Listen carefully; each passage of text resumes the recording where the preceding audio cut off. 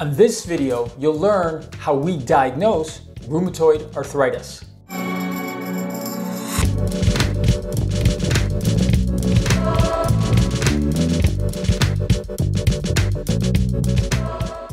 Hello, my name is Siddharth Tambar, the physician at Chicago Arthritis and Regenerative Medicine, where we specialize in the treatment of arthritis, tendinitis, injuries, and back pain. On today's video, I'm talking about how we diagnose rheumatoid arthritis. Rheumatoid arthritis is a potentially extremely aggressive and destructive type of inflammatory arthritis. What that means is that your immune system becomes overly active, starts to recognize your own joints and tendons as foreign, and starts to cause significant and severe inflammation that can lead to pain and swelling in the joints, significant restriction in abilities and function, and eventually even damage in the joints, which can become permanent. As such, it's incredibly important to get diagnosed early, figure out a plan of action, treat it early, and prevent this from progressing, and actually put the condition into a state where it is so well controlled that your pain, inflammation, and function come close to back to normal. So as a physician who sees quite a few patients with rheumatoid arthritis, there are a few key things that are involved to make this diagnosis.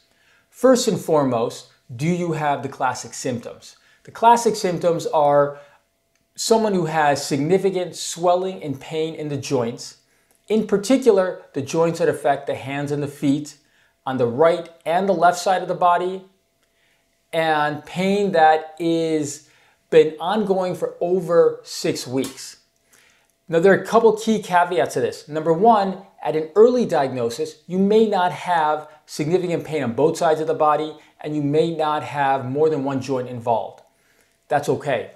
If you have significant swelling and inflammation in the joint and a history of symptoms that have been ongoing for more than 6 weeks, that's generally a pretty good history to indicate that you may have rheumatoid arthritis. Another key historical symptom can also include pain that is classically worse with rest and better with activity. So generally speaking, rheumatoid arthritis patients have significantly worse pain first thing in the morning and significant and severe morning stiffness that can last for more than an hour and sometimes even throughout the whole day. That's different than, let's say, wear and tear or osteoarthritis, which is more classically pain that is worse with activity and better with rest.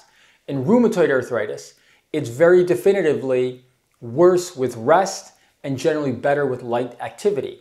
The next key part of making a diagnosis is, do you have classic examination findings? So what I would expect to find in an examination would be someone who has evidence on exam of swelling in the joints, tenderness in the joints, and overall signs of inflammation in the joints. That can include not only swelling, but also redness, warmth, and other similar findings that indicate inflammation. Other findings on examination that are really relevant would be if you have difficulty making a full grip with your hands. In addition, if you have swelling in other joints, larger joints like the elbow or knee, not only will they appear swollen, but you'd have difficulty actually fully flexing and extending your joint when you're examined on examination. Laboratory tests can be helpful as well. There's some caveats to that, which I'll explain. There are a couple key antibodies that are classically elevated and abnormal in rheumatoid arthritis patients. That includes the rheumatoid factor and the anti-CCP antibody. There are a number of other types of tests that can be checked as well on the antibody level. They're not all standardized and they're not always used, but those two ones that I just mentioned, the rheumatoid factor and the CCP antibody, are very classically checked and classically positive rheumatoid arthritis patients. However, understand the following. Number one, at early diagnosis, 50% of RA patients will actually be antibody negative.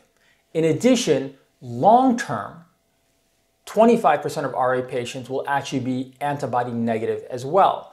So the lab tests are helpful in confirming diagnosis, but if they're negative but you have other signs of inflammation, you may still have rheumatoid arthritis. Other types of labs that can also be elevated include levels of inflammation. There's a couple different ones that can be checked, including the sedimentation rate or C-reactive protein. In some people they can be elevated, in other people they might not be. But if they are elevated in your case, it can fluctuate and correlate with your level of disease activity. So there are some labs that are useful in rheumatoid arthritis, but it should not fully rule out the diagnosis if you have other findings of inflammation in the joints. That last point that I just mentioned, of whether or not you have active inflammation or more chronic damage, is incredibly important and something I cannot emphasize enough. A trained physician who's used to seeing patients with rheumatoid arthritis will be able to tell if your pain and issues are due to active rheumatoid arthritis and active inflammation versus chronic damage. It's important to be able to tell the difference because how you treat those are very different. One can involve relatively aggressive immunosuppressant medication, the other does not. Utilizing the tools that are available with a great history, understanding of what labs are relevant, and the right imaging studies and examination findings can make a big difference in terms of how you're treated, whether that's appropriately or not, and whether that's with the right targeted treatment or not, can make all the difference in how you do and how you progress and what your outcome is. So to sum up, I hope this gives some clarification about how we make a diagnosis of rheumatoid arthritis, a good history, a good examination, understanding the right labs, and using the right imaging modalities.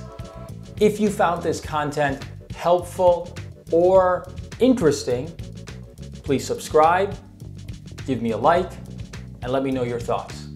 Have a good day and live well. Bye-bye.